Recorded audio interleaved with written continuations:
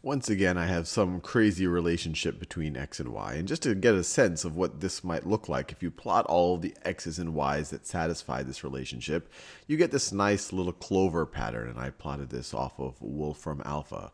But what I'm curious about in this video, as you might imagine from the title, is to figure out the rate at which y is changing with respect to x. And we're going to have to do it implicitly. We're going to have to find the implicit derivative of this. Or we're going to have to derive this implicitly, or take the derivative of it implicitly. So let's apply our derivative operator to both sides. So the derivative with respect to x on the left, and the derivative with respect to x on the right. So once again, we apply our chain rule. The derivative of something to the third power with respect to that something is going to be 3 times that something squared. And then we have to multiply that times the derivative of the something with respect to x. So the derivative of this thing with respect to x is going to be 2x. That's the derivative of x squared with respect to x. Plus, the derivative of y squared with respect to y is going to be 2y times the derivative of y with respect to x. Once again, we're applying the chain rule right over here. The derivative of something squared with respect to the something, which is 2y, times the derivative of the something with respect to x, which is dy dx. Now that is going to be equal to what we have on the right-hand side. So we have a 5 times x squared times y squared. We can take the 5 out of the picture for now. Take the 5 take it out of the derivative. The derivative of 5 times something is the same thing as 5 times the derivative. And now we can apply the product rule. So it's going to be 5 times the derivative of x squared is just going to be 2x times y squared. So that's just the derivative of the first function times the second function, plus the first function not taking its derivative, x squared, times the derivative of the second function. Well, what's the derivative of y squared with respect to x? Well, we already figured it out. It's the derivative of y squared with respect to y, which is 2y, times the derivative of y with respect to x. So let me make it clear what I just did. This is this, and then this is when I took its derivative. So that is when I applied the derivative operator. Similarly, that is that, and when I applied the derivative operator, I got that.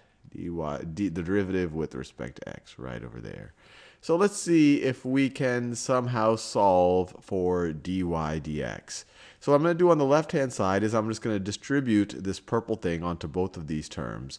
So if you distribute this purple thing onto this term right over here, you get 3 times 2x, which is 6x, times x squared plus y squared squared. And then if you distribute this purple stuff onto this one right over here, you get plus, let's see, 2y times 3 is 6y times x squared plus y squared. Let me make sure. 2y times 3 is 6y times x squared plus y squared squared. And then I'll keep the dy dx in that green color. Dy dx is equal to, well, we can multiply the 5 times this business right over here.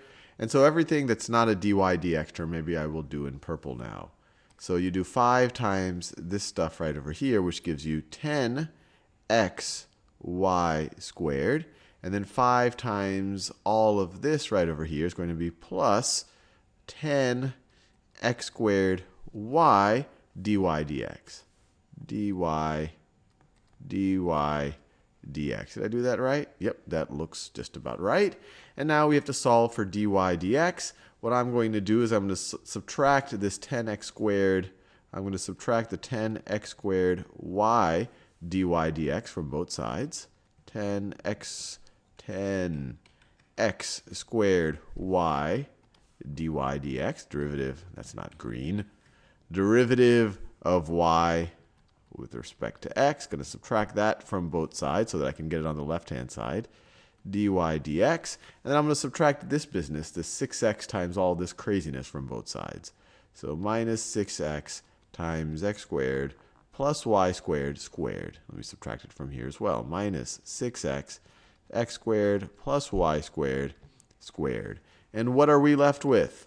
What are we then left with? Well, these guys cancel out. On the left-hand side right over here, we are left with 6y times x squared plus y squared squared minus 10x squared y times dy dx, the derivative of y with respect to x, the derivative of y with respect to x is equal to, these characters cancel out, and we are left with 10xy squared minus 6x times x squared plus y squared squared. And now if we want to solve for dy dx, we just divide both sides of this equation by this business right over here, and you get the derivative of y with respect to x, and we deserve a drum roll now. The derivative of y with respect to x is equal to all of this stuff, and I'm just going to copy and paste it. So let me copy and paste it. All of that stuff over all of this stuff. Over all of that stuff. Once again, just going to copy and paste it. And I just have to draw the little fraction symbol. So we are done. We have figured out, and it was kind of a hairy expression, but it didn't take us too long, what the derivative of y with respect to x at any point is. So what you'd want us to do is if you want to say, hey, what is the slope of the tangent line right at, let me do this in a color that you can actually see. What is the slope of the tangent line right at that point? Well, you'd want to figure out what the x-coordinate of that point is. So you could say you could say maybe the x is this value right over here, and then you could solve for y to figure out what the y value would be, and then you would chunk it in that x and y into this hairy expression right over here to figure out the slope, of the tangent line.